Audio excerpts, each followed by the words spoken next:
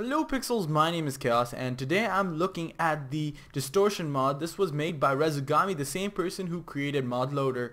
This mod is fairly cool and it allows you to have a cool little effect on Minecraft, but it is fairly laggy and it is still an experimental mod.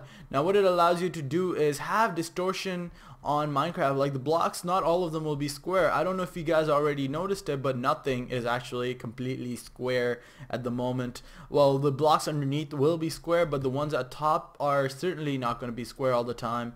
They're sometimes going to be like wavy, sometimes they're going to look like a little puddle of water and whatnot.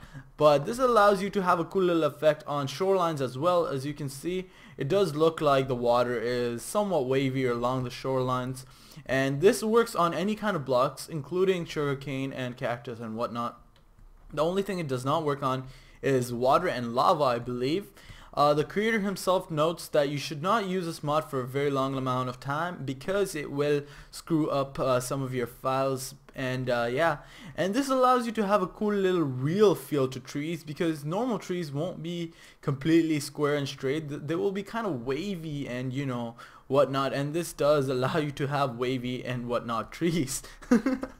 But yeah, that's basically the mod. Hopefully you guys enjoyed. Let me know what you thought of it. The links will be down in the description.